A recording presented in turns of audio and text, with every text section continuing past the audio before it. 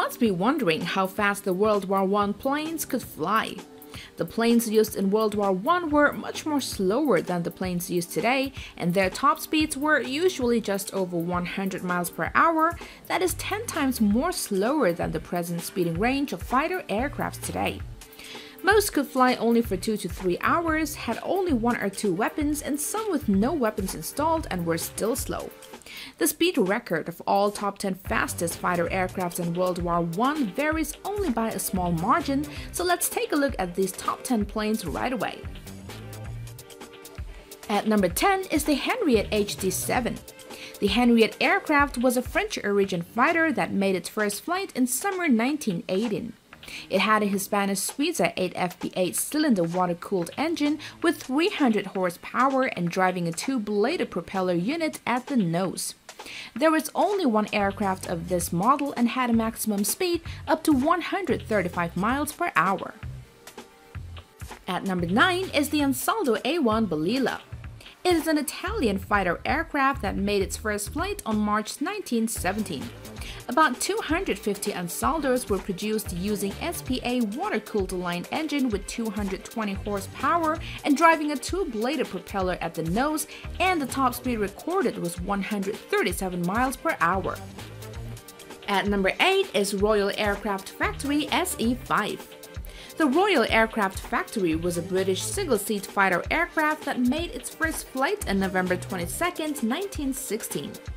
About 5,200 SE-5 were built, installed with Wolseley W4A Viper V8 water-cooled inline piston, with 200 horsepower driving a 2-bladed propeller unit at the nose. Its top speed was 138 miles per hour. At number 7, we have the Spat S-13. Another French fighter aircraft is at number 7 spot. About 8,470 Spat S-13 were built and primarily used by the British and USA.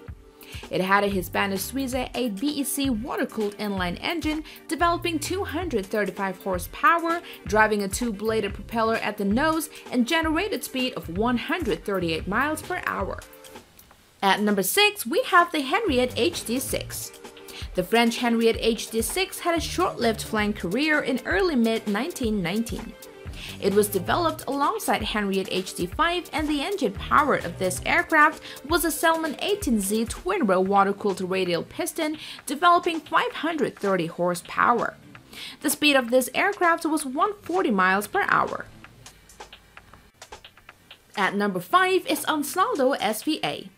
A second Italian fighter aircraft on this list is Ansaldo SVA that made its first flight in 1917.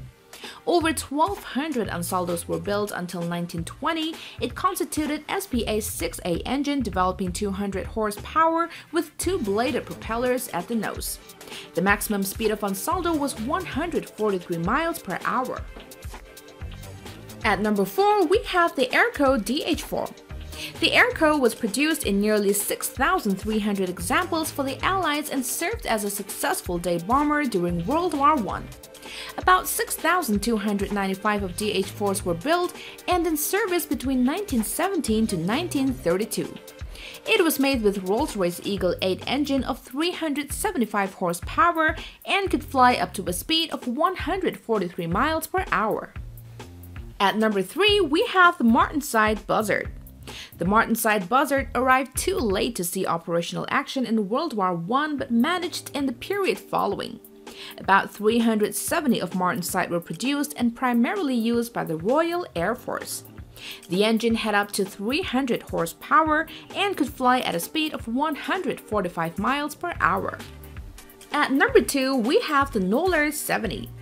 The Knoller Model 70 biplane fighter managed just 2 prototypes before the Austro-Hungarian surrender of November 1918. Only 2 of Knoller 70 were built, using a Hero 6-cylinder engine developing 230 horsepower with 2-bladed propeller unit in front and could fly up to 149 miles per hour.